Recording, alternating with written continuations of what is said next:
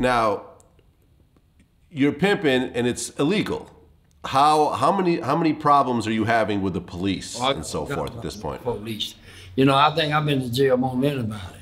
You know, I mean, every time they see my Cadillac, they'll arrest me. Or that's Fillmore there. Yeah, let's run him in, you know. I went through that all the time with the police. San Francisco, Los Angeles, you know, but we was die hard. We did what we did, you know. Okay. How long after you started pimping did you actually get arrested for it? Oh, I'll say about, maybe after I'd been out there about 2 years. You know, I guess they let me grow into the industry before they came after me. Okay, and when you got arrested, what happened? What were you ultimately convicted of? Well, the first time I got arrested was for pimping. You know, pimping and pandering, you know, it's two charges, right?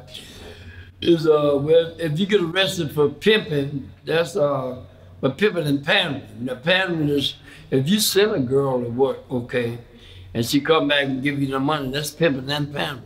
If you proposition a girl to go out there and she don't like it and run off, and then the police stop her and she said this, that's pandering, you know, that's pimping. 266H and 266I or the penal code. Okay. So how big does your stable start to grow in terms of the number of girls? Oh. Over the years, well, it stayed to like about 5, you know.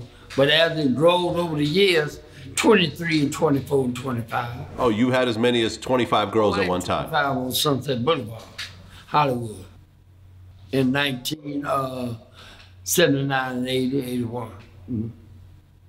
Okay, and I remember, you know, you were in the movie American Pimp, and there was a story about how you hit it. I forgot where it was. I don't know if it was Los Angeles or a different track, but you went out there with a bunch of girls, and, you know, as soon as you hit there, you know, all the girls started getting, you know, taken by all the younger pimps, and then everyone was laughing at you, and then you said, man, that was my second string girls. Okay, now what happened? I went to Los Angeles, right, with some turnouts. These are turnouts, right? So if you got turnouts, what you do, you don't put them down in San Francisco. You take them, because you're scared they're going to go back home, so you take them away from home. So we went to L.A., you know. These are girls of age, ain't no minors, so we go to Los Angeles. And I put them down on the track, Sunset, right there by Pioneer Chicken, across La Brea. And we, you know, all the players sit there while the girl walk up down Sunset Boulevard, all the way from Beverly Hills down to Western Avenue. So we sitting there, and I put mine down. I'm new in the town, and dude drive up with them all in the car. You know, it's about 5, 6 of them. He said, "Who's Fillmore Slim?" I said, "That's me." He said, "Well, these ain't your women no more. They with me now. They done gave me your money and all this." I said, "Oh," and I think, well, we done knock y'all. I guess you better go on back to Frisco. You better leave town. You feel me? So I said, "No." You know, I said, "I'm going to the telephone." So I went to telephone and I called the real one, my real team. I said, "Y'all got to come to L.A. You know, I said, "Get on the plane, fly to Los Angeles, rent a limousine, get it, all of it, get in the limousine, come to Sunset Boulevard by Pioneer Chicken, that's where I'll be."